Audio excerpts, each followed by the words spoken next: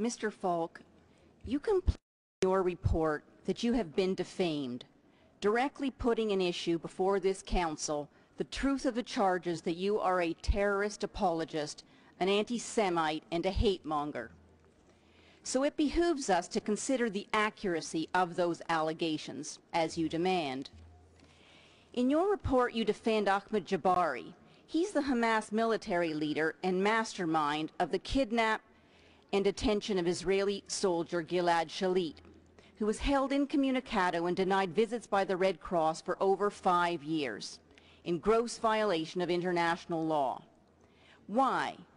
Because the kidnapper kept his victim in what you call good health. Terrorist apologist, check. As recently as June 7th, you published an article in which you said, and I quote, that Israel controls the world media. Anti-Semite, check.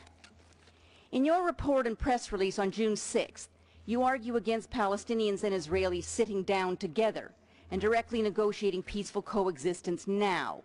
You said in April in Lebanon that the two-state solution today is obsolete. Hate-monger, check. You repeatedly rationalize what you call resistance. Before Iranian Press TV on April 26th, you praised Palestinian resistance as the only means forward.